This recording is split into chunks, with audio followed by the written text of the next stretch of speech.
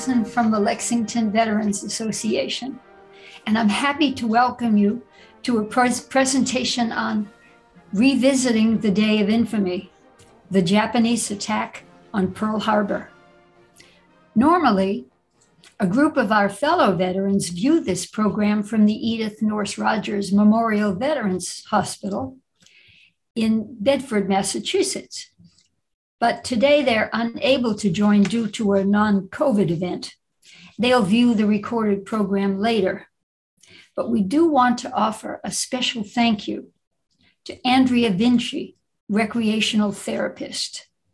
These programs mean a lot to our fellow veterans at the VA, and Andrea makes viewing them possible. We open this program today with a special tribute to Winston Pat Flynn, a veteran of World War II, Korea, and Vietnam, holder of 3 combat infantry badges and 5 Purple Hearts. Pat Flynn died on December 5 at the Bedford VA Hospital at the age of 97. He made immeasurable contributions to our nation and its military and to the town of Lexington. I would like to share some highlights of Pat's life of service. Pat Flynn served 3 years in the European theater during World War II in Italy and France, mostly on the front lines, where he experienced danger, deprivation, and suffering. In one mission, pinned down by machine gun fire in a shallow depression, lying in rain, snow, and ice, his feet became badly frozen, requiring evacuation by donkey down perilous mountain paths. After a few months of hospital care, he was back on the front lines. In Anzio, he was buried alive when a shell exploded directly over his foxhole, killing his buddy. After another hospital stay, his unit was reassigned for the invasion of southern France, where Pat was wounded again. In Korea, Pat received a battlefield commission. He was asked to form a new company and learned that he had been given the discards from other units. Undaunted, he told his men that everyone assumed they weren't worth much and they would surely fail, but they were going to prove everyone wrong. His unit rose to the challenge and performed with distinction. In 1951, Pat became one of the first hand-picked members of the elite special forces known as the Green Berets. He became a master parachutist and an instructor in survival training, escape and evasion, and demolitions.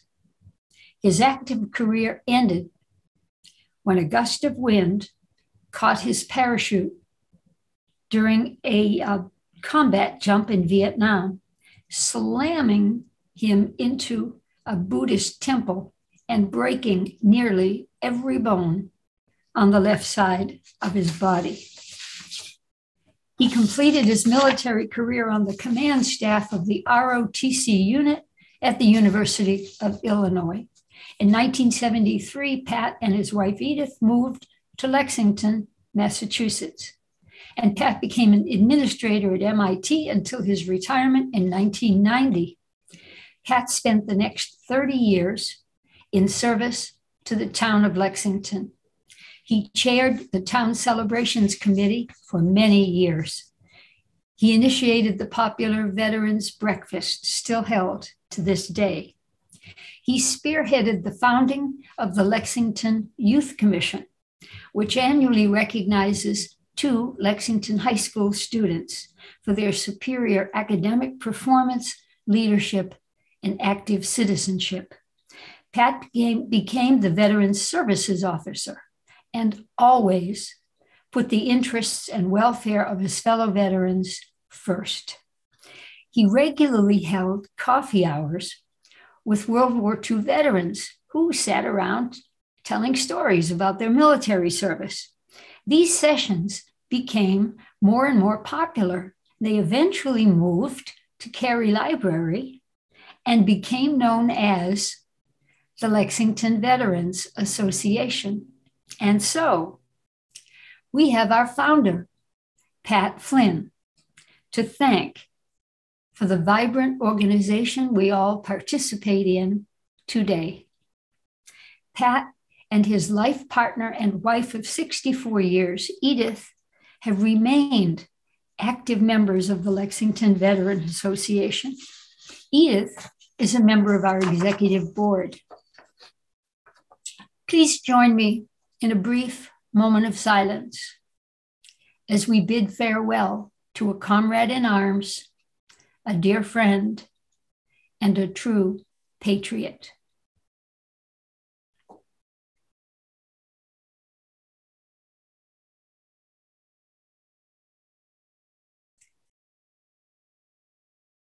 Thank you. And now it is my pleasure to introduce our speaker, Dan Breen.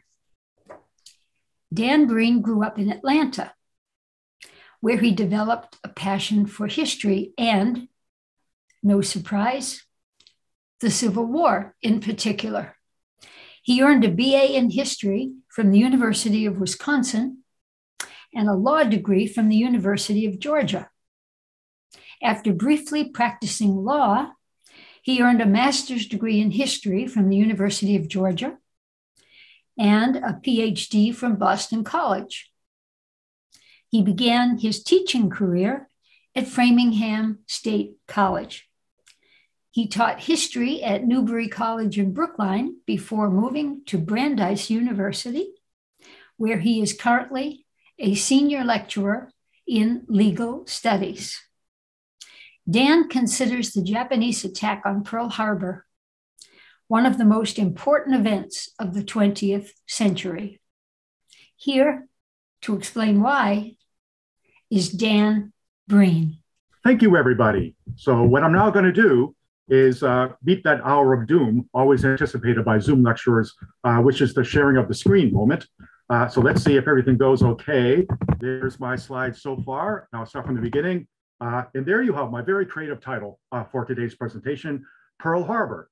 And we don't have a lot of time to get into the reasons why the Japanese made their catastrophically bad decision to attack the United States in the first place.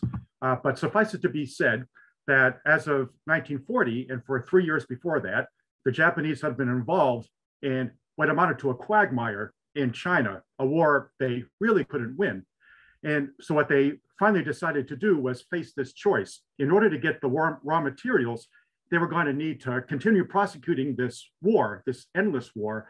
They were going to have to come to some accommodation with the United States, but that was precisely what they could not do as long as they were in China fighting this war. So what they finally decided to do, or what they finally decided that they had to do, rather than take the rational step, which was to withdraw from China, what they finally decided to do was attack south into the Dutch East Indies and the British colonies in Malaya. And that would give them at least access to the raw materials down there. But in order to do that, as they well knew, they were going to have to face the almost certain prospect of war with the United States. After all, there's the Philippines, our possession, right in the way of the Japanese in their course of that movement south. And so by 1940, they had agreed in principle that would attack south at a point, even if that meant war with the United States. And in 1941, they finally made the final decision, indeed, to attack the United States. Now, the only question left was exactly how they would do that. Now, they knew they were going to go south, and much of their forces would be going south, and that amounted to, among other things, an attack on the Philippines, as well as Hong Kong, the Dutch East Indies, and Malaya. But would that be all? Would that be all to the Japanese attack as it would take place in the fall of 1941? And the answer to that question, of course, was going to be no. And the reason was a decision that took the Japanese by surprise in 1940, one they didn't make, but one the President of the United States made, Franklin Roosevelt. So what governed the actual Japanese decision ultimately to attack Pearl Harbor was Franklin Roosevelt's decision in 1940 to move the main base of the Pacific Fleet from San Diego, where it had been for a long time, here to Pearl Harbor in Oahu in the Hawaiian Islands. Now this harbor, Pearl Harbor, is one of the great natural harbors in the Pacific. And originally it was called Pearl Harbor by the Hawaiians because it was teeming with oysters. And there were plenty of pearls coming out of those oysters. And that's why the Hawaiians refer to this as the Great Pearl River. And as a matter of fact, they were right about that because Pearl Harbor is actually the joining point of several long in the geologic past, several entities that had been rivers coming together here, eventually inundated at the end of the last ice age. And that inundation would eventually give us this harbor. Those oysters were eventually all fished out, I'm sorry to say, by the 1840s. There were hardly any of them left by the late 19th century, but that didn't matter to the United States. They wanted this anchorage for the fleet. Not only would this be a really good coaling station, but should the worst come to worst in the event of war, this would be an anchorage that would be reasonably safe from enemy attack, should that actually happen. So in 1887, the United States acquired Pearl Harbor as a base for its Navy, or at least one of the bases for its Navy. And to maintain possession of that, in 1898, the US made the decision to annex Hawaii. And as a matter of fact, had it not been for Pearl Harbor, it may be that the United States would never have made that decision. But the decision was made, and Pearl Harbor and Hawaii was added to US dominions by 1898. And by the way, before we continue, I'm glad to say that the oysters of Pearl Harbor have begun making a comeback. They're small oysters, very tasty, and eventually maybe there'll be a thriving industry there, as there was about 200 years ago. Now, by 1940, and this was why the decision to put the Pacific Fleet there was controversial, Pearl Harbor was nowhere near as complete a naval base as San Diego was. And that's why a lot of the higher ups in the Navy didn't like this decision by President Roosevelt one bit. And as a matter of fact, the former commander of the Pacific Fleet had protested the decision. And that's why in 1941, early 1941, that man was replaced. But President Roosevelt thought this was the right decision. And the reason he thought that was if the Pacific Fleet was in Pearl Harbor, that might deter Japan from any further expansionist tendencies, not just in China, but also to the south. Maybe the Japanese would see this fleet there and decide to think twice before any further advance to the south. After all, this would mean the Pacific Fleet was a lot closer to Japan than it was in San Diego. Think of it this way. It was as if Franklin Roosevelt was putting the Queen as a chess player in the middle of the board, the Queen being the US Pacific Fleet. But if you play chess, you know it's not always a good idea to have your Queen isolated in the middle of the board. And the problem with President Roosevelt doing it this way was that the leader, the commander of the combined fleet in Japan was this man, Isoroku Yamamoto. And Yamamoto was a bit of a gambler. And as a chess player, if he saw that queen at the middle of the board, he's not going to interpret that as a threat to be perhaps intimidated by. He's going to interpret that the way he did, an opportunity, and in fact, a priceless opportunity, because Isoroku Yamamoto was by nature a gambler. He loved to gamble. He was, in fact, a master of the Japanese form of chess, shogi. And wherever he went, all around the world, if there was a casino there, Yamamoto was sure to visit that casino. He was actually a very good gambler. And at times in his life, he appears to have toyed with the notion of resigning from the Navy and even making a living as a gambler, going from casino to casino to casino, and if all went well, maybe getting rich. He was a curious figure altogether. Yamamoto was. At the drop of a hat, with no warning, seemingly for no reason at all, he might actually do a headstand just to impress whomever he was around. He was also somebody who enjoyed doing Charlie Chaplin impersonations for his geisha girlfriend, who he very often, with no show of embarrassment, would bring on to stay with him on a ship if it happened to be nearby in harbor. And as a gambler, he was very good at calculating odds. And when it came to the big odds, when it came to the big question, should Japan make war with the United States, Yamamoto's answer was always a categorical no.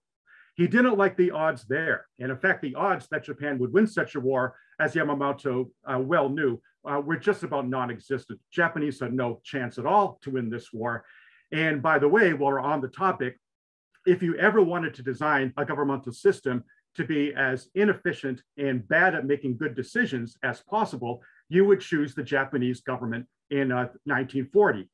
That was the system in which the Navy and the Army had independent decision-making authority, and neither one of them wanted to look weak in front of the other. So even though the Army knew they couldn't win a war with the United States, they agreed to fight the United States. And even though the Navy knew there was no way to win this war, they agreed to fight because neither the Army nor the Navy wanted to look weak in front of the other. Yamamoto himself, though, was under no illusions about this. He said, quote, "It is madness to fight the United States. Fighting the United States," Yamamoto said, "is like fighting a war against the entire world." He had opposed the alliance with Germany. He had opposed the idea of fighting in China. But after all, he was a soldier. And now that the higher ups had made the decision to fight the United States, there was only one thing for him to do, and that is to try to find a way to fight the war as best as possible and as efficiently as possible. The fact that he was against war was well known in Japan, and that's one reason he was commander of the combined fleet. His friends wanted to make sure that he was usually offshore, or at least having his headquarters on a naval vessel, because if he was on land, there was always a pretty good chance he might be assassinated by one of the ultra-militarists who had so much power in Japan at the time. But once the decision for war had been made, he went into the project of finding out a way to fight that war as well as possible. Even though he knew that for him, probably he would never see the end of it. He very famously said that the only thing for him to do now was plan this war, even though that meant he would probably die on his flagship, the Nagato. That's the Nagato before you there. Effect, of course, as we know, he wouldn't die in the Nagato. He was shot down over the Solomons, Bougainville, in 1943.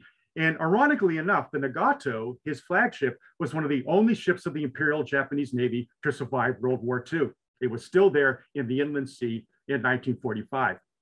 Now, the Japanese had long assumed that if war came, there would be a titanic, decisive clash of battleships.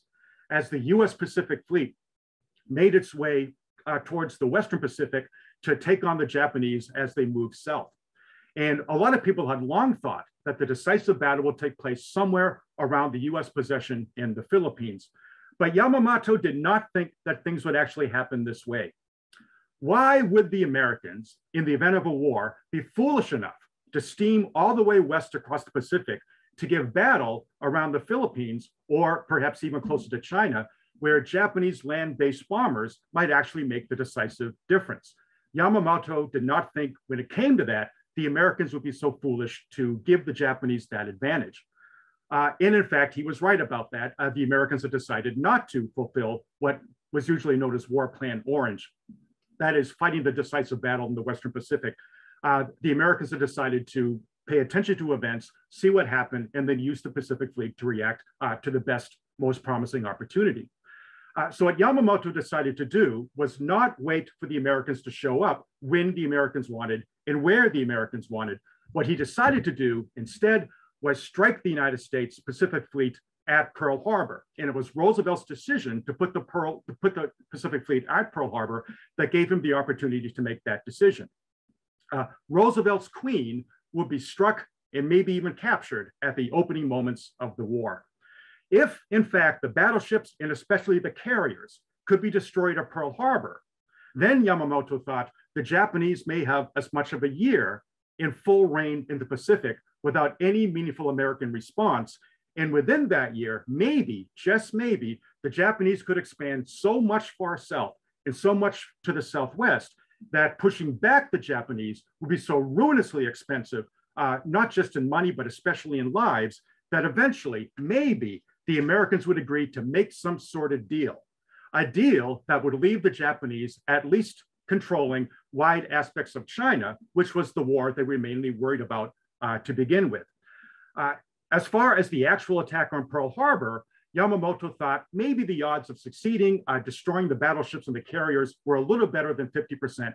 Maybe those were the odds that the Japanese would win this engagement, take the Americans by surprise. And although a lot of commanders wouldn't like those odds better than 50%, Yamamoto, gambler that he was, thought those odds were pretty good. And that's why he demanded that part of the initial Japanese decision to make war would be an attack on the Pacific Fleet, a surprise attack at Pearl Harbor. Now, the higher ups in the Japanese military did not like this idea, but with Yamamoto threatening to resign unless they agreed, finally, he was given the green light, not just to plan, but to execute the attack on Pearl Harbor, while other Japanese forces moved south towards Hong Kong, Malaya, the Dutch East Indies, and indeed the Philippines. So the fleet that would be bound for Pearl Harbor was known as the Kido Butai, which just means mobile fleet. And it was going to consist of 6 aircraft carriers, the greatest force of aircraft carriers ever assembled, as well as escorts of cruisers, battleships, submarines, and destroyers. And they were going to gather here at Hitukapu Bay in the southern Kuril Islands in November to get ready for the attack once the final word was given to permit it. That war with the United States would indeed happen, and that word would be given later on in November. So the idea was to smash the American fleet and hope for the best. Here's that anchorage at Hitukapu Bay that you see before you. Now, the chances of success in this war, as I said, were practically nil. The Japanese were always impressed by the statistic that the American industrial capacity was at least 75 times what Japan's was. In the event of a long war, simply no good way the Japanese were going to win. But there was that slight chance that maybe they could force a negotiated peace somewhere along the line. And on that slight chance, the war was now going to be embarked upon. One of the most famous quotes of that period was Prime Minister Tojo's quote, when asked why embark upon a war when the odds are so terrible. And Tojo simply responded, well, sometimes he said, you just have to take a leap off the stage at Kiyomitsu, a famous Japanese idiom, which means sometimes you just have to take the plunge.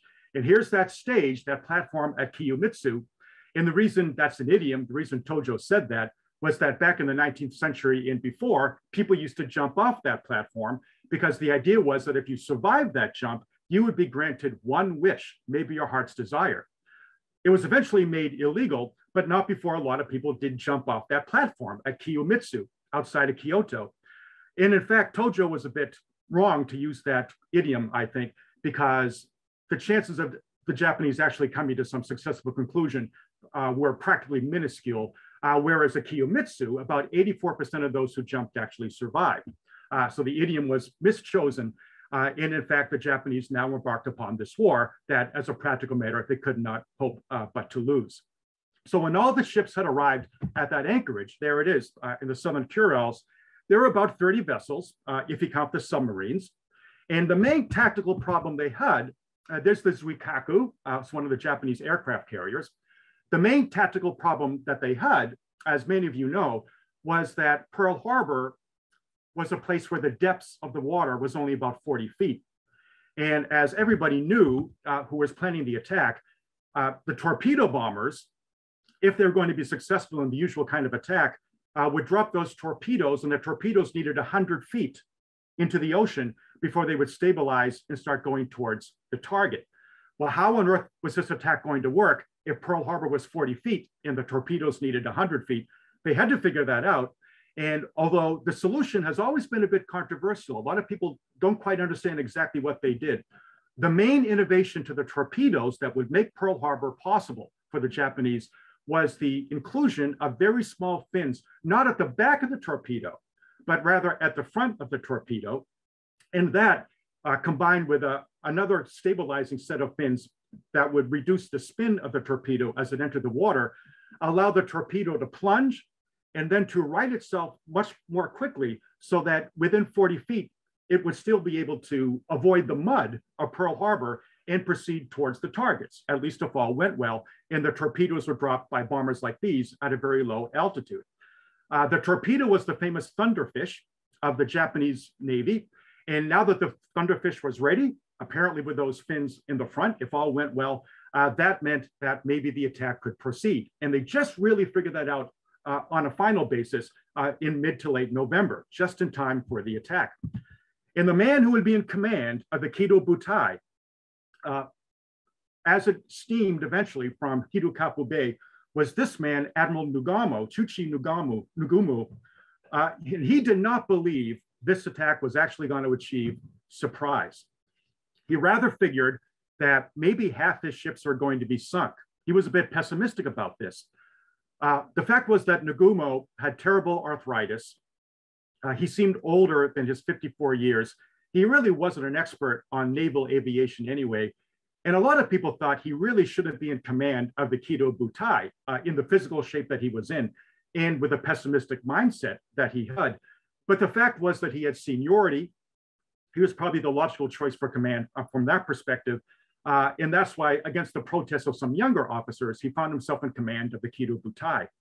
And also the fact was that although Nagumo was a bit pessimistic, he wasn't the only one who didn't think this attack was going to actually be a surprise.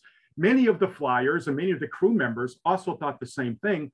And that's why as the fleet began to proceed from the Southern Kuriles, many of them, the last thing they did was they wrote out last words to their loved ones, letters that would be sent as soon as the attack had actually happened, saying goodbye, wishing them well, and saying that this is how we'd like to be remembered. And one of the crew members actually, and I think several of them probably did this, put locks of their hair in the envelope so that something tangible from their bodies could be remembered by their surviving loved ones. Many of them really did not think they were coming back. Well, before leaving, Nagumo looked over the last intelligence messages that they had from Pearl Harbor, and he was bitterly disappointed, as Yamamoto was as well, to learn that at least as of the last week in November, the American carriers were not at Pearl Harbor. Well, maybe they would show up there later. There was no turning back now. And so on November 26th, in a heavy mist, the fleet set off. First the submarines, then the destroyers, then the battleships, and finally the 6 carriers of the Kido Butai, all of them firing their guns in salute as they left Hitokapu Bay. And because of what was about to happen, Hitokapu Bay is no longer Hitokapu Bay. It is now Kasatka Bay, a possession of Russia. Well, the fleet took its time, traveling only 14 knots while maintaining absolute radio silence for the time being, because after all, this was supposed to be kept, and really needed to be kept, a complete secret. The day after the fleet left, on November 27th, based on diplomatic intelligence that had arrived in Washington, the US Navy issued a war warning to all its facilities in the Pacific, the assumption being that the Japanese probably were going to attack targets to the south, maybe even including the Philippines. But nothing was said about a potential attack on Pearl Harbor, at least not yet. And so eastward through the Central Pacific went the Kido Butai, the greatest carrier force ever assembled, in utter secrecy, day after day. And he received their route, that's the line a little bit to the north, leaving the Southern Kuriles, into the great expanse in the emptiness of the Central and Northern Pacific. And it was truly an amazing voyage. Through those cold waters, the fleet made its way, surrounded by nothing at all but emptiness. Against all odds, they encountered nothing on the way. The carriers plowed through the water in the middle, surrounded by the destroyers, in the cruisers, in the battleships. And all the officers and all the enlisted men in the fleet had to know that with every turn of the great propellers of the Kido Butai, Japan was coming closer and closer and closer to whatever would be its destiny. Their masters had settled upon the ultimate roll of the dice, and they were the dice. As Yamamoto well knew, the Japanese could well lose the war on the very first day of the Great Pacific War, or maybe, perhaps, at least for a while, they could make the Pacific the greatest ocean in the world, at least for a while, a Japanese lake. Now, commanding the Pacific Fleet was this man here, that's Admiral Husband Kimmel of Henderson, Kentucky, one of the very few men whose father fought both on the Confederate and the Union side during the Civil War. His nickname, Husband Kimmel's was, for obvious reasons, was Hubby. But his nickname, he had another one, was Mustafa. And if we have time after our discussion today, we'll talk about how we got that nickname. Nicknames in the Navy sometimes had very strange origins. His friend, the Chief of Naval Operations, Admiral Harold Stark, his nickname was Betty. And we might talk about how we got that nickname a little bit later as well. But there's Kimmel, who owed his position, as I said before, to the fact that, unlike the previous commander, he had never publicly protested the placement of the Pacific Fleet at Pearl Harbor. Now, everyone respected Kimmel's dedication. They respected his work ethic. He'd succeeded at everything he'd ever done in the Navy, but not everyone liked his style. Some people might call him a bit of a martinet. He was a stickler for rules. He conducted endless inspections, endless drills once he became commander, training maneuvers as often as he could get away with ordering them. And no detail seemed to be beyond his interest. He was not too good at delegating authority.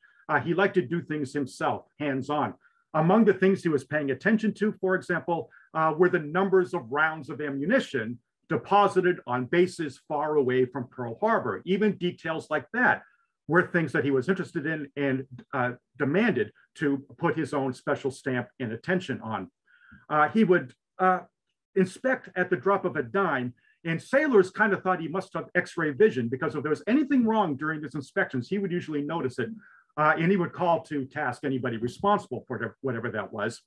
And he had some really impressive attributes of a good administrator and certainly a good disciplinarian. But what he didn't have was that one indispensable element of all great commanders, the ability to put himself in the shoes of his adversary and anticipate what that adversary might be likely to do. When his friend, Admiral Stark, as I said, Chief of Naval Operations, issued one of the most famous messages in the history of the Navy, the war warning of the last week of November 1941, Kimmel did not interpret that warning as any kind of a message that maybe Pearl Harbor itself might be under threat. He chose to interpret it quite literally as simply a message that possessions to the south, especially the Philippines, might well be imminently threatened by the Japanese Navy. And for that reason, he continued to believe that an attack on Pearl Harbor was extremely unlikely and probably not going to happen. When his intelligence officer told him that they had no idea about the whereabouts of 6 of the Japanese carriers, in fact, actually 4 of the Japanese carriers, one way to interpret that might be that maybe they're headed towards Pearl Harbor. The way you would know where the carriers might be is if they've been sending messages. And so Kimmel chose to interpret this fact to lead him to think that the carriers were still in home waters. And that way they naturally wouldn't be sending out radio messages. Well, he could have interpreted to think they might be having radio silence on the way across the Pacific, but he just didn't choose to interpret it that way. Most unfortunately, he did not order PBY patrols north of Oahu to take care of the possibility that maybe, just maybe, those missing carriers might be to his north rather than many thousands of miles to his west. His entire mindset was based upon the war beginning, if at all, much to the south and much to the southwest. At which point, should the Japanese attack the Philippines, Kimmel was planning on sortying from Pearl Harbor and attacking Japanese garrisons in the Marshall Islands about 2,000 miles away. So for Kimmel, in his mindset, that's what the war would be. And here, Admiral Stark believed the same thing, that the Japanese would attack south, attack the Philippines, leaving the United States with the freedom of action to send the Pacific Fleet where it would, maybe first against the Marshall Islands. Locked in that way of thinking, Kimmel chose to believe without question his battleship commander, Admiral Pai, when Pai told him there's virtually no chance the Japanese will attack Pearl Harbor. He chose to believe his operations officer, the usual commendable, Admiral McMorris, when McMorris said the same thing. There were no torpedo nets in Pearl Harbor because the Americans assumed there was no way torpedoes could do much damage for the reason we've already seen. And so without those PBY patrols, might have been ordered, even though they weren't. There weren't many of those patrol planes, but some could have been ordered on patrol. There was no way for the United States to know that the Kido Butai was approaching Pearl Harbor and getting closer all the time. So here, in my view, was the classic failing of all too many commanders, from Lord Howe to General McClellan to General Westmoreland. And that's the assumption that your enemy is going to do what you think your enemy will do, what you would do if you were the enemy, rather than what the enemy could do. And in fact, what a gambler like Yamamoto was all too likely to do. Now, going back to our map, on December 3rd, the Kido Butai, you can see this towards the right of the map, was approaching a position to the northwest of Oahu, still steaming pretty slowly at that time, because the idea was to attack at 8 a.m. on December 7th. A half hour after Japanese diplomats in Washington would officially have broken off all talks, the negotiations that were then ongoing. By December 6th, as you can see, the Japanese had moved considerably to the southeast, and there were unmistakable intentions or unmistakable indications in Washington that, in fact, the Japanese were going to attack at least the Philippines and point south. Evidence of troop movements to the south abounded, And as Washington knew, Japanese diplomats had been ordered to destroy their papers, probably in anticipation of war. This means war, Roosevelt had said, although what they were thinking was the war again would begin in the Philippines and to the south, and they still weren't thinking of Pearl Harbor. And there, in the vast and silent Northern Pacific, by December 6th, there were heavy seas and rain. A welcome development for Admiral Nagumo, because that would further shield the fleet from observers as they got closer and closer to Oahu. By the afternoon of December 6th, the sun was out over Oahu. Hawaiians were looking forward to a big football game between Willamette University and the University of Hawaii that was going to take place that afternoon in Honolulu. And the papers in Honolulu were filled with rumors of Japanese troop movements to the south, towards Hong Kong, towards Malaya, maybe the Dutch East Indies, maybe the Philippines. As in Washington, Japanese diplomats began the process of putting together the language for the very last note to be delivered to Secretary of State Cordell Hull. Now that Saturday morning, it's December 6th, Nagumo, still believing that somehow he was probably going to meet with disaster, was informed by Tokyo that, in fact, latest intelligence from their spy on Oahu had indicated that the carriers were still not at Pearl Harbor. As the last radio message he would receive from Tokyo was to that effect. And here's their spy, the very capable Takeo Yoshigawa, who had been driving his car all around Pearl Harbor for a long time, keeping track of the ships that were actually there from day to day and week by week. And calling him a spy is a little bit strange, because all you had to do to figure out where the battleships were and the cruisers were and everything else at Pearl Harbor were was just drive around the rim of the harbor. There were plenty of places where you could just look down and see what was down there. And that's what he had been reporting on. He would usually drive around in a nondescript car, often wearing kind of a classic Hawaiian shirt, as if he was just a tourist. And his last message indicated, unfortunately, that the carriers weren't there. In fact, the carriers were elsewhere. The Saratoga was back in San Diego getting some repairs. The Lexington was on its way to Midway Island to deliver some planes. And on a similar mission, Admiral Halsey was leading, at that time, the Enterprise towards Wake Island. And that's why they were not at Pearl Harbor. But as Yoshigawa said, there were 8 battleships at the anchorage.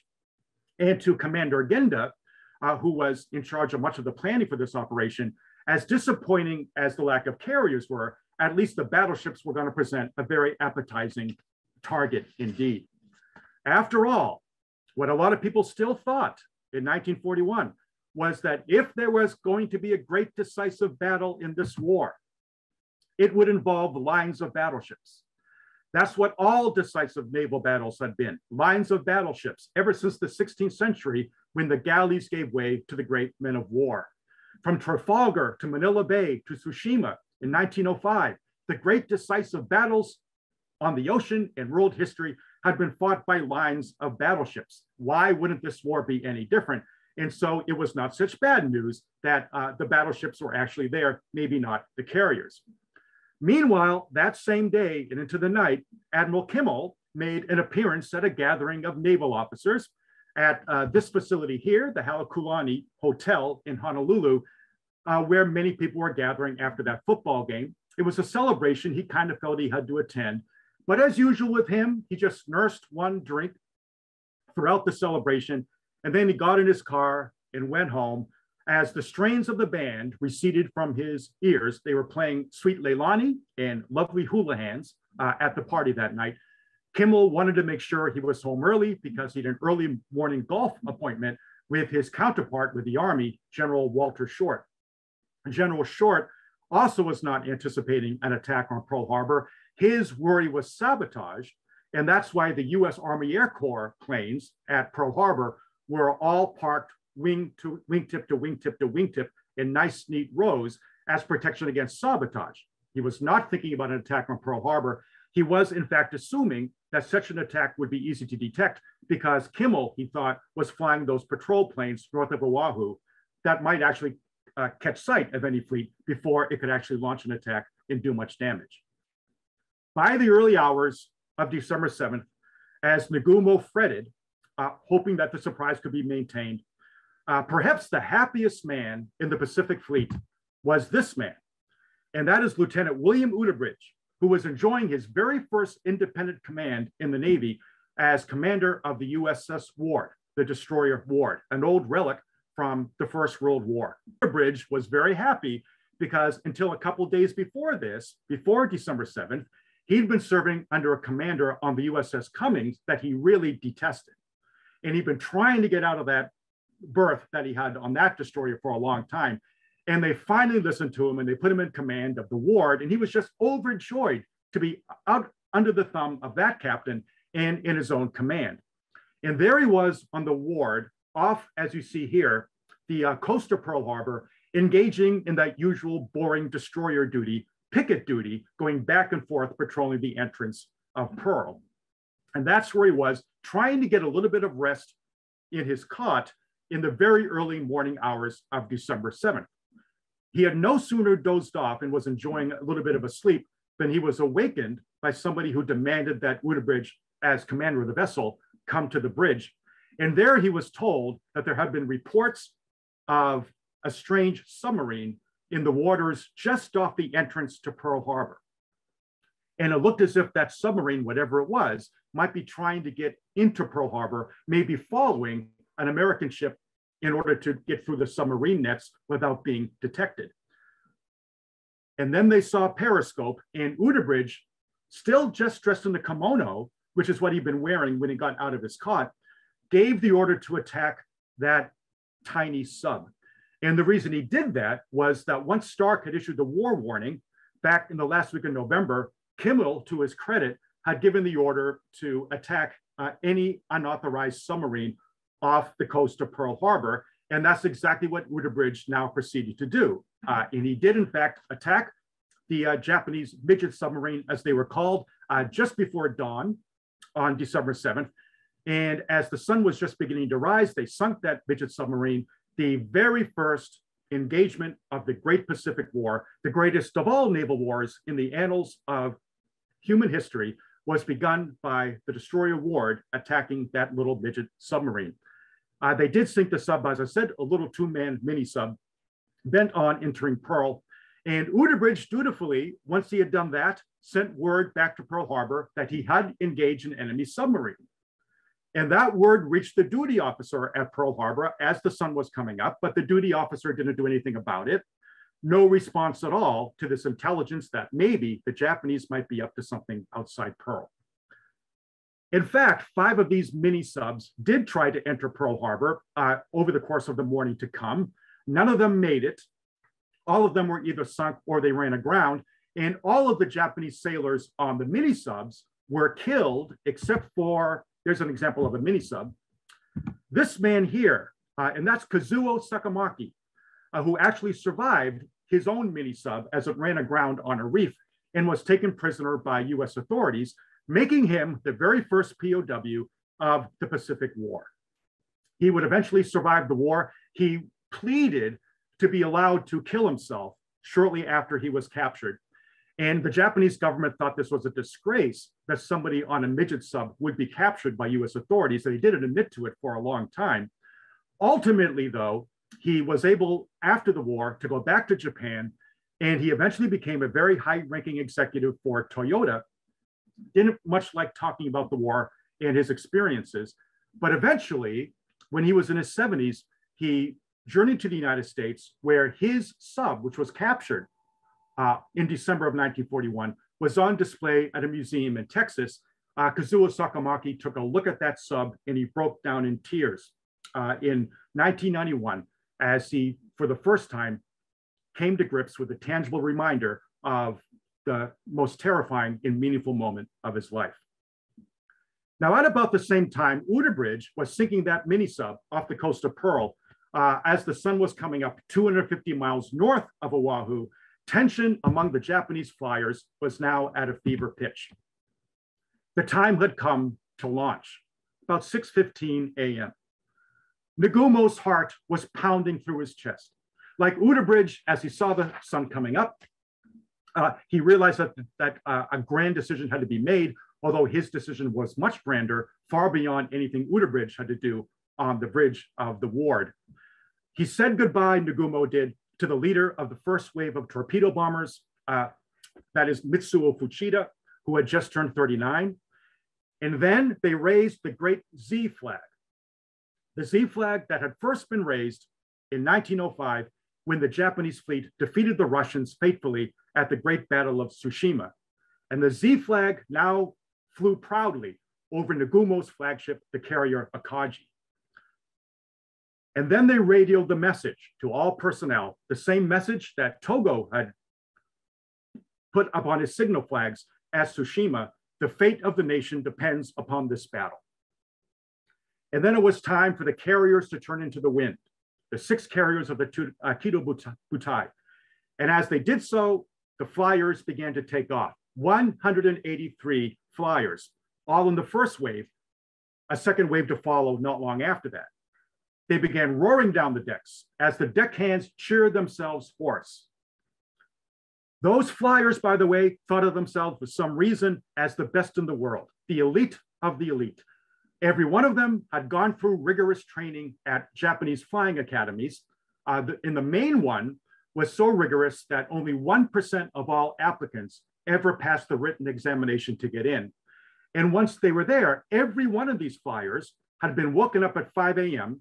in the course of their studies, treated to a cold shower, and then brutalized and yelled at and disciplined in all manner of ways all through the course of the study, until it was thought they were so tough that they would never fear anything again.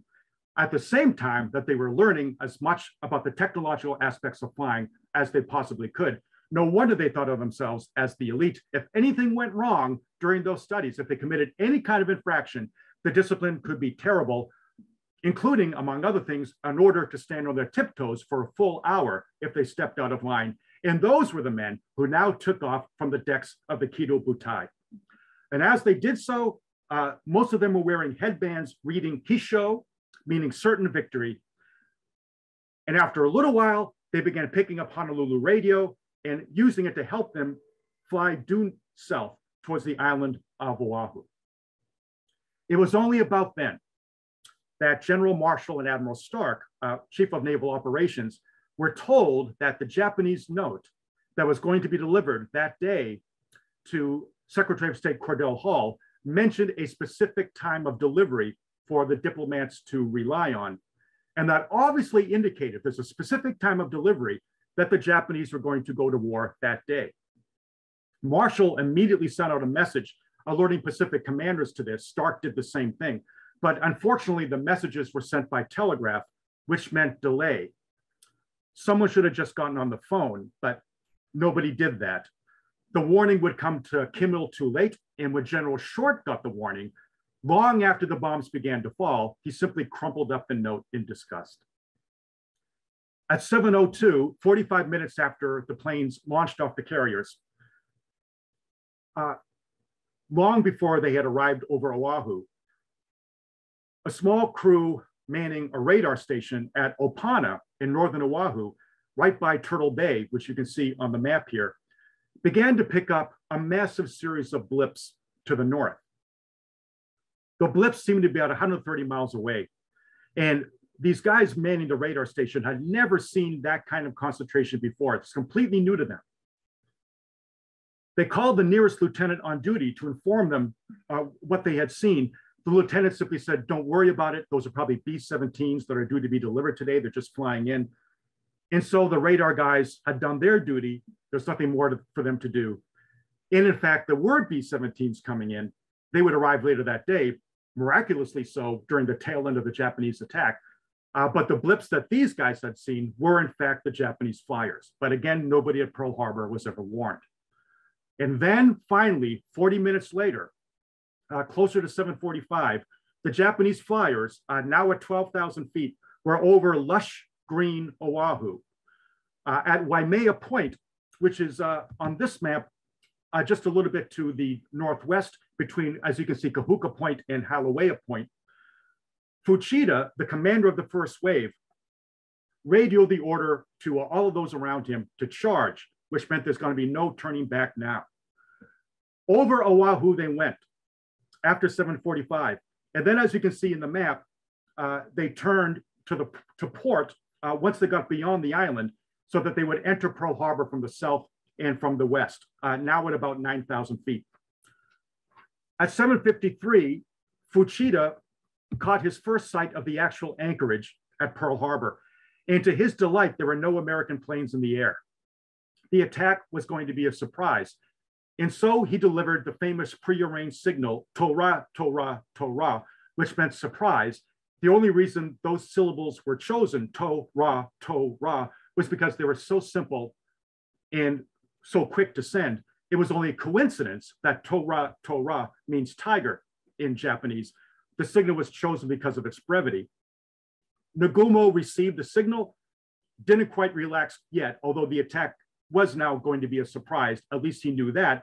And so did Yamamoto, all the way back in Japan, reclining on a chair, now relaxed a little bit from his standpoint, knowing that none of the fighters from the United States were in the air. It was now nearly 1 p.m. in Washington. Franklin Roosevelt was working on his stamp collection. General Marshall was fretting about what he figured had to be an imminent attack somewhere. Admiral Kimmel was still at home. He had just received the report from the ward that a submarine had been attacked just outside of Pearl, but he wanted more confirmation before doing anything about it. It was now 7:55, and the bombs were just about to start to fall. A few Americans at Pearl looked up, and for some of them, their first thought was the pilots were hopelessly negligent, had no idea what they were doing, because the landing gear on the planes were down, and the planes were still thousands of feet up in the air. And they would soon figure out there was a reason for that. These were not American planes at all. And then the bombs began to fall. The first one hit a little ramp used by PBY flying boats at Ford Island in the middle of the harbor.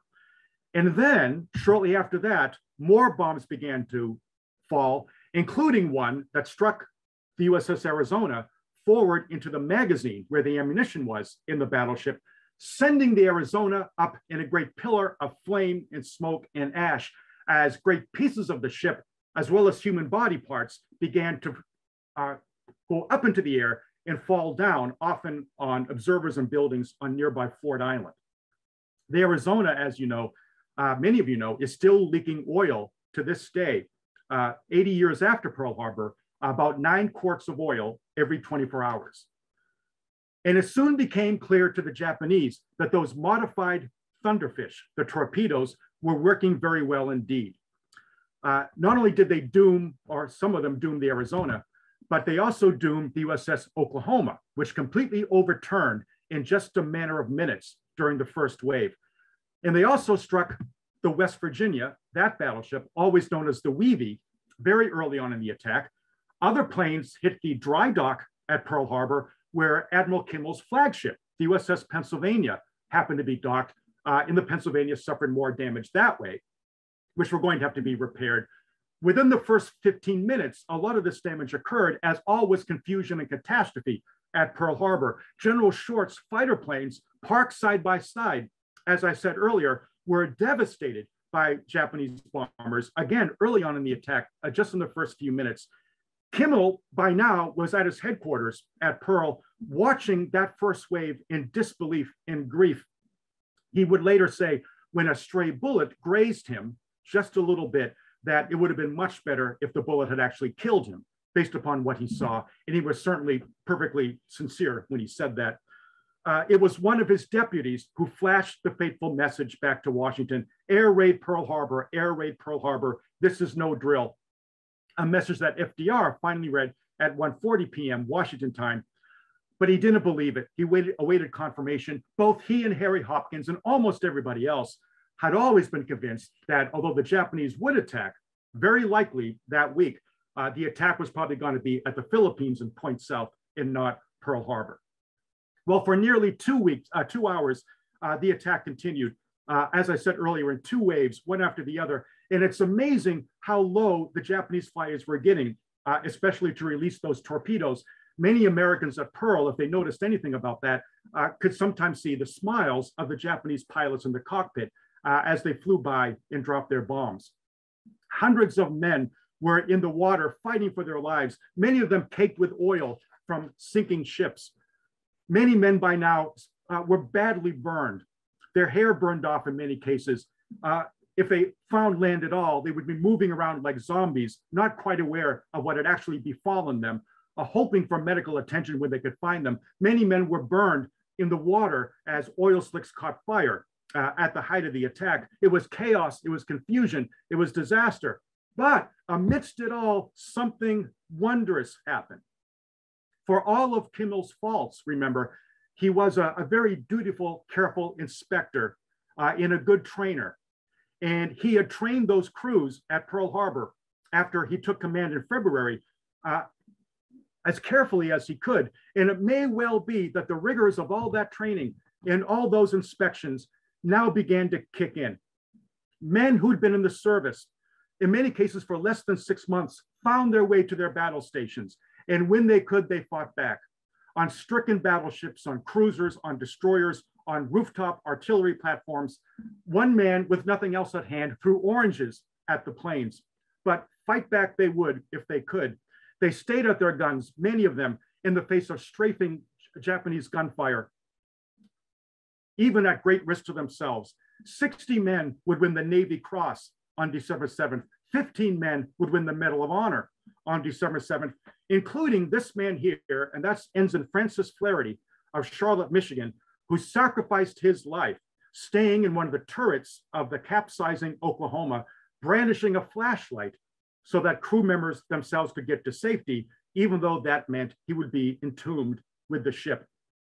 And it also, as we talk about heroism on December 7th, it's worth pointing out, among many others, the story of this man, and that's machinist mate Robert Scott. And his job on the California, another battleship stricken by the Japanese, was to man the air compressors, keep the compressor going so that the anti-aircraft guns of the California could keep firing. A torpedo hit close by, it flooded his station, but he refused to leave, shouting to his friends that his mission, his station, was right where he was, and he wasn't going to leave it as long as those guns were firing. And indeed, that was the last anybody would ever see of him. He did stay at his post to the very end.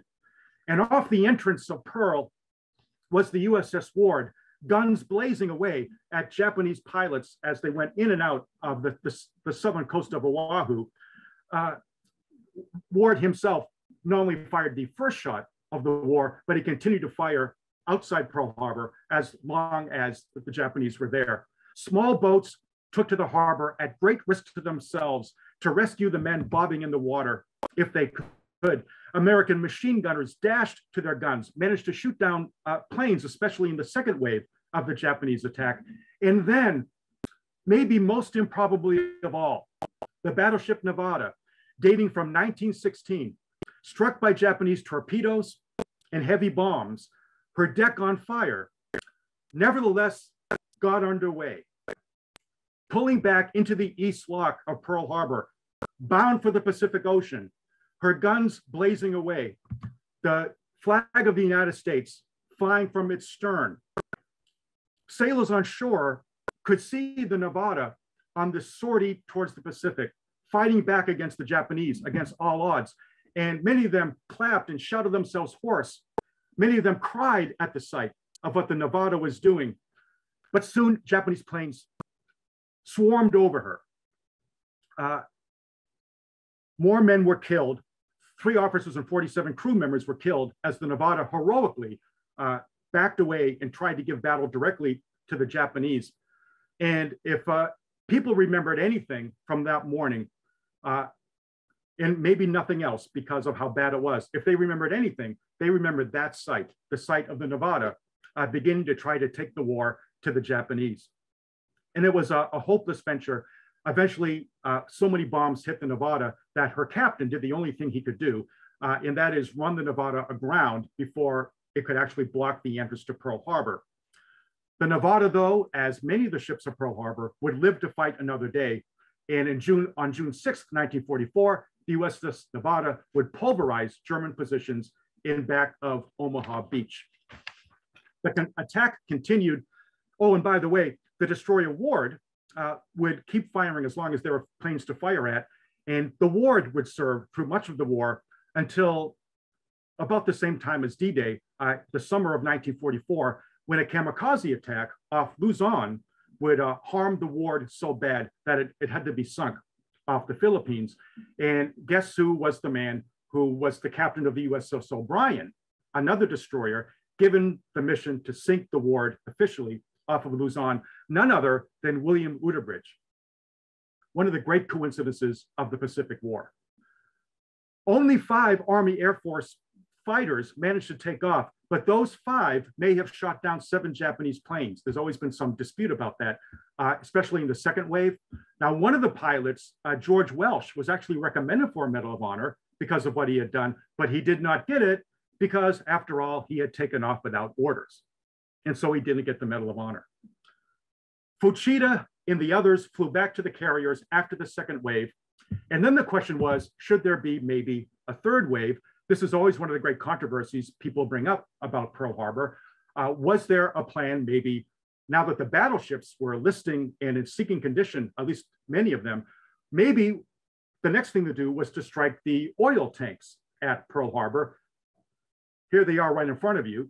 And maybe the idea is such an attack on the oil tanks might have really crippled the Pacific Fleet for quite some time. Maybe they would have actually had to go back to San Diego if that had happened. But in fact, the debate might not be worth having. The Japanese never thought of the oil tanks as a major target. That was always very much a subsidiary target, if anything. And I think most importantly, if they had launched a third wave, the resistance to the second wave was so thorough and effective, the Japanese, I think, lost 29 planes, that an attack on the oil tanks might not be worth the risk to all those flyers. Maybe they'd lose a lot more of these extremely well-trained, valuable pilots than they were prepared to lose.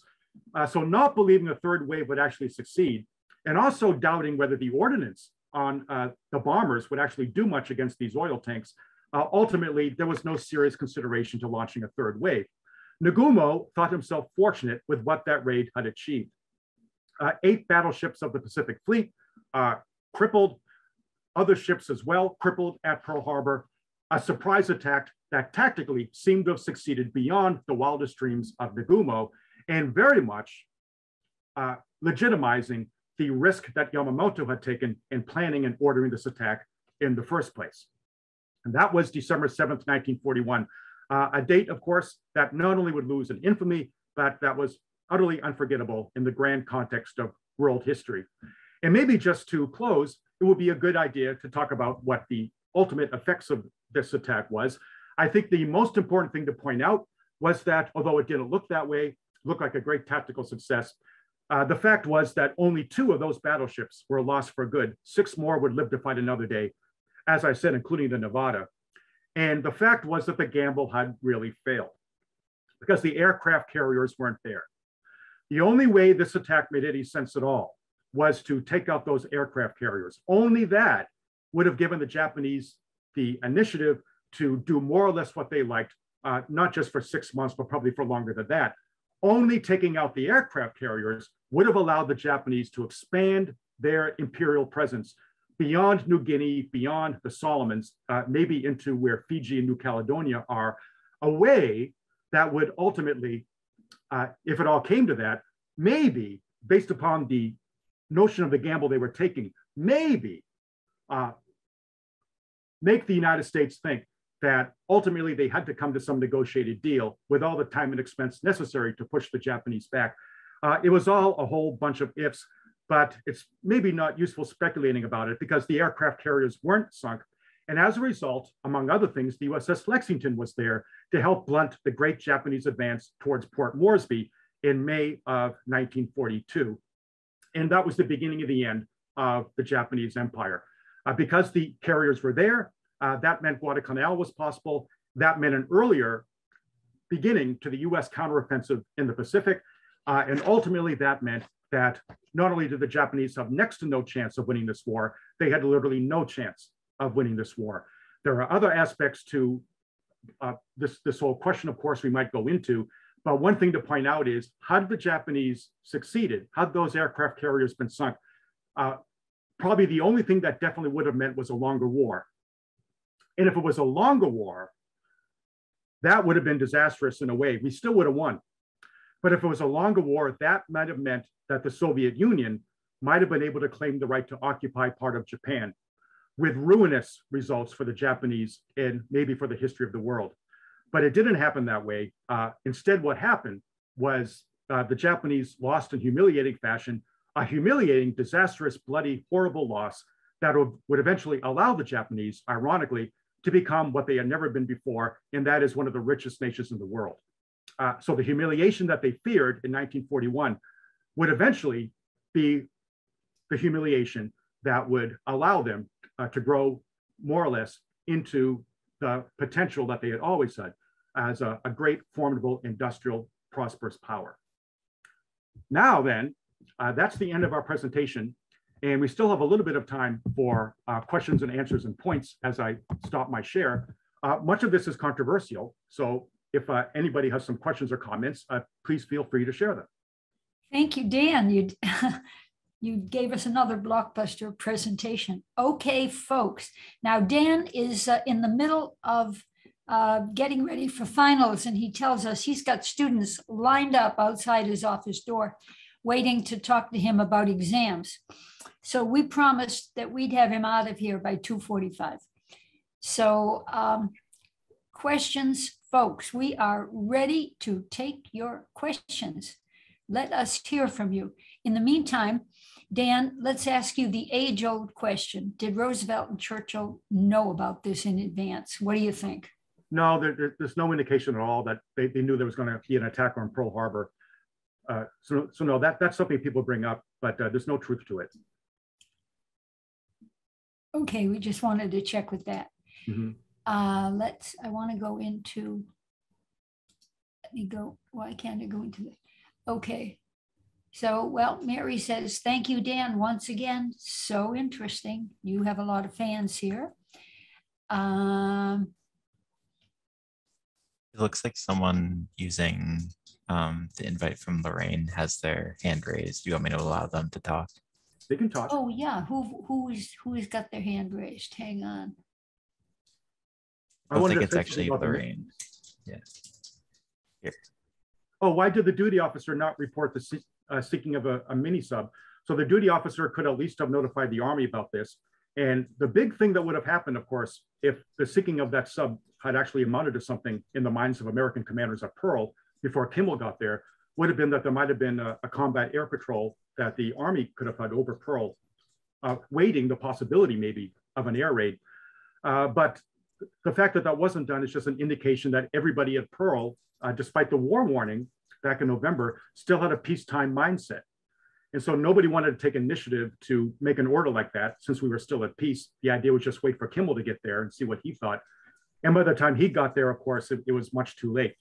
He was just getting that report, as I said, about the ward as the Japanese were approaching Pearl Harbor, and he was just leaving his house. So I think that's the answer, that you just had this mindset that we were still at peace. And you wouldn't react in a way that anticipated the worst if you were still in a mindset where it's peacetime.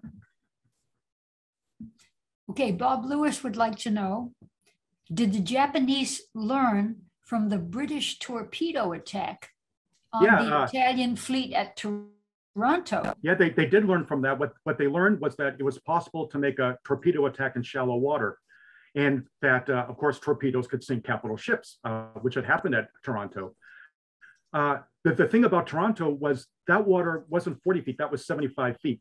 So the Japanese were going to have some work to do, but they did know that if they managed to do the right research, it was possible to manipulate torpedoes so that they didn't need 100 feet. The British did it in 75 feet, so maybe they could do it in less than 40 feet. So that taught the Japanese that such an attack was possible, and that tactically there were things they could do, as long as they had the right brains working on it, that would make such an attack succeed. In the Americans, the British actually told the Americans, of course, all about what they did at Toronto, but there was still that 40 feet factor. So there's no torpedo nets, and nobody's, minding it as something they have to worry about. The person who had their hand raised should be able to talk now. So Lorraine Marquis, Lorraine, you've raised your hand and you can speak. So what's your question? Mute myself. I didn't raise my hand intentionally. I think it's someone who used the invite from you. So I'm not sure. They didn't I rename don't themselves. understand that. I don't know what happened there. Okay. I forward, but we won't go into the detail, but I don't know what to say. So But for then whoever we'll that move on. person So is, if you Gresh have your has a hand question. raised. Linda, Outstanding. I have it. My hand was raised. This is Arthur. Oh, hi, Arthur. Okay, go ahead. Yeah, my brother was on the USS Maryland. He was a gunner's mate at the ripe old age of 18 and a half when he saw those bombers coming in. Yeah, but they were up against the docks because they had, locked in there by the other ships that were adjacent to them. So they couldn't really participate in the battle. And also all their munitions were below decks. They couldn't get things up. They couldn't fire he was, the 5-inch guns and so on couldn't fire, but they did pull a lot of the West Virginia sailors that were in the water onto the Maryland. And so it was a very terrible situation in a way to grow up, for a teenager. Yeah, for sure. Gresh Lattimore has two questions. First, he says, outstanding presentation. What was the effect on America First and the isolationist lobby? A lot of people think America First totally disappeared after Pearl Harbor, and that's not quite true. There were still some people, even then, who thought at least we should stay out of the war in Europe. So there was no question about declaring war on Japan, unless you were Jeanette Rankin, who voted against it in her capacity as a senator. But the big question was war with Germany. And it could be that Roosevelt would have had his hands full justifying a war with Germany at the same time that we were taking on Japan. So you still had the America's First crowd that had some clout that didn't want war with Germany. But that only lasted a few days because 3 days later, after Pearl Harbor, Hitler himself declared war on the United States, and that took care of that. So the effect on America's First was that a lot of them still didn't like the idea of us being at war, but that was not going to be a political movement anymore. We were at war, and there was a good critical mass of opinion for much of the war, very much in favor of what we were doing. Many people forget, though, that in the later stages of the war, a certain war weariness was setting in the United States. It's very difficult to get recruits. We were very much dependent upon the draft, especially later in the war. And even at a relatively early stage in the war, the draft was very, very important after all.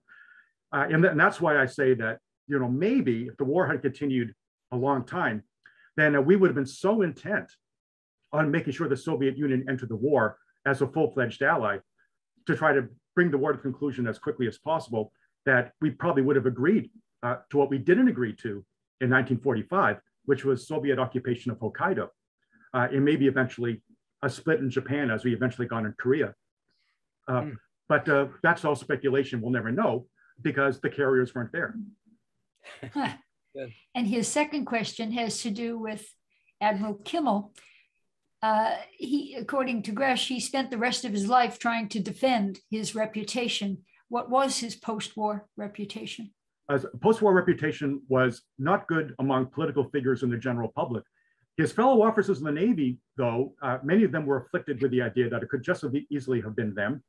And to his everlasting credit, Admiral Nimitz, when he took command at Pearl Harbor, told Kimmel that he was just lucky he wasn't there. The same thing might have happened if Nimitz had been there.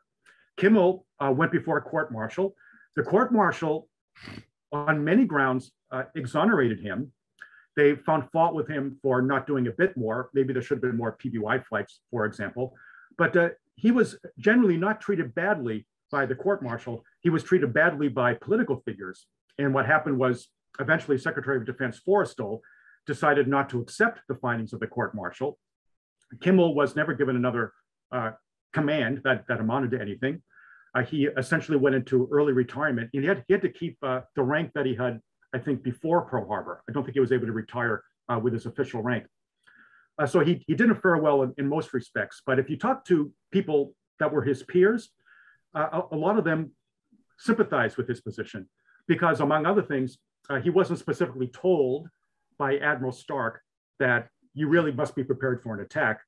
The war warning seemed to indicate that the likelihood was different part of the world where the Japanese were going to attack. And he didn't know all the political background. The other reasons why the US expected to attack very quickly, among other things, the diplomatic traffic that we had decoded that seemed to indicate they were about to attack. Kimmel didn't know anything about that. And that's one reason why some think a little bit better of him than at least the public did and political figures did. I did want to mention, because maybe I'll make this a trivia quiz for all of you. Kimmel, his nickname was Mustafa because his name Kimmel reminded people of Kemal Ataturk, whose original name was Mustafa Kemal, the man who helped win the Gallipoli campaign, was eventually leader of independent Turkey. So that's why he was Mustafa, because Kimmel sounds like Kemal. But here's your trivia quiz. The first person to enter into it with a yellow hand gets surprised. Why was Harold Stark nicknamed Betty? It's the worst nickname you could have, but he was Betty. So why is he Betty? While you folks think of it, Roger Borghesani has his hand raised. Okay. And Roger, you can talk now. Go ahead. Tell us your question while everybody decides why Admiral Stark was named Betty. What role did the embargo of Japan play in the decision to expand in the Pacific? Well, it's important to recognize, first of all, that the Japanese, in principle, decided to expand before the embargo. They decided to do that not long after the Germans had seized the Netherlands and much of France and were threatening Great Britain. And what the Japanese, especially their foreign minister, Matsuzaka, thought, they thought the smart money was probably on Germany. And they felt that the thing for them to do was to seize those imperial Dutch, British, French possessions to the south, because they'd be easy pickings now that the home countries were in such trouble, in some cases out of the war. So they decided to do that, even though that meant probable war with the United States. They couldn't go south and still bypass the Philippines, they thought.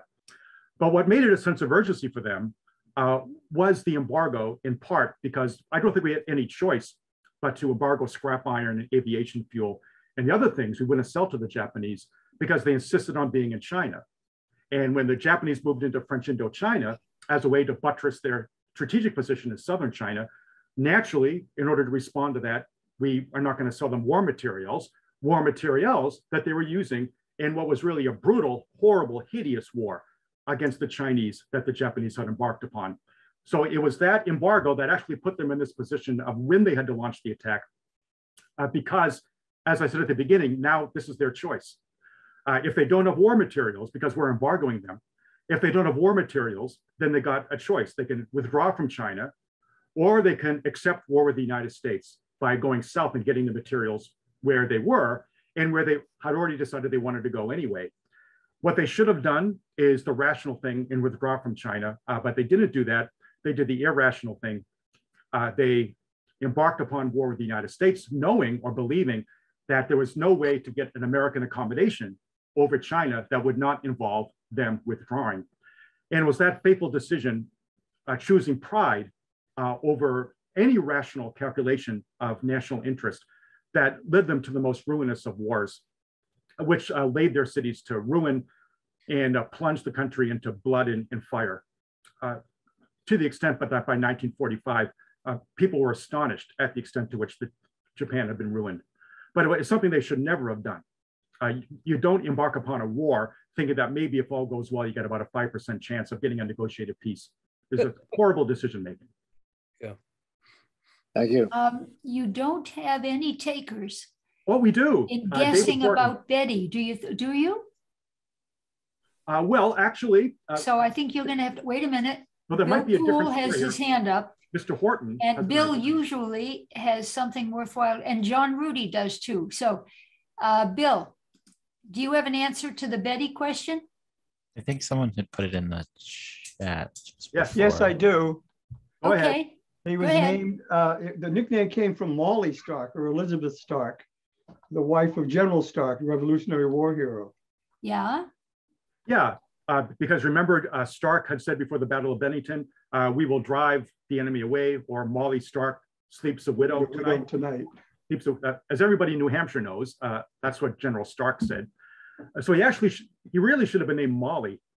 Yes. But they chose Betty. That might have been her official name, but the story I heard was that they just forgot the right name. But I think I like the idea that maybe that was her official name that I didn't know, But they chose Betty out of Elizabeth and not Molly, which is why everybody knows her. Okay, David Horton also is a historian. As a plebe there, which I guess must mean West Point. No, couldn't be West Point, the Naval Academy. He received the nickname Betty after Elizabeth Page Stark.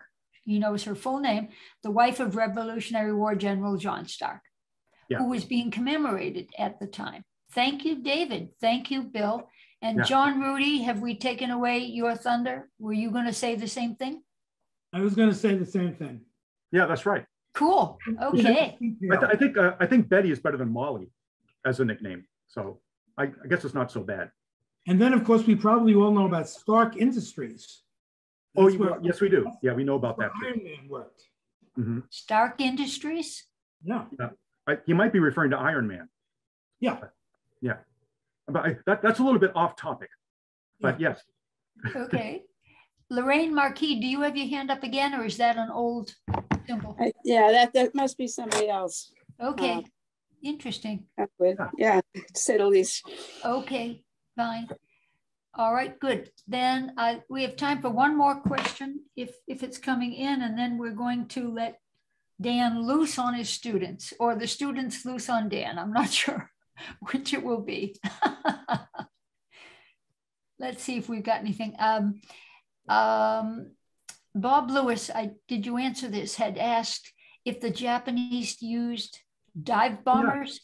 Was that question asked? Yeah, torpedo bombers and other bombers as well. Yeah. Yeah, okay, fine. So question is dive bombers. Do they use dive bombers? Wonderful talk. This is dive bombers now as opposed to torpedo bombers. They're different. Well, yeah, as I recall, yeah. Yeah, okay. Then I think we've covered everybody who wanted to be covered. Okay. Well, wow, this was a very enthusiastic Q&A. Thank you everyone for your questions. Dan, this was wonderful, but we expected no less because you have a reputation with us. Well, thank you all of you. It's good to see you again. And it was wonderful. Hope to see you soon. Thank you, and good luck with the semester, with all your exams. And I know we'll be seeing you again in the new year. So thank you, everybody. This concludes our presentation. We thank you for being with us. This is December. Happy holidays to you all. Happy New Year. And the next time we see you will be in Gulp 2022. Thank you all. Thank you, Dan. Good afternoon. Thank you very much. Good night. Thank you, Dan. Thank you, Linda. Bye-bye. Thank you, everyone.